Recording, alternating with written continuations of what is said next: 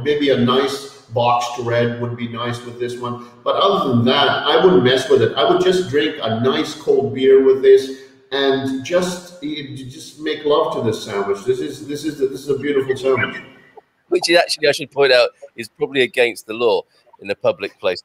He doesn't mean that literally, anybody. That's not a serving suggestion that I would put my name behind. I guess love to sandwiches.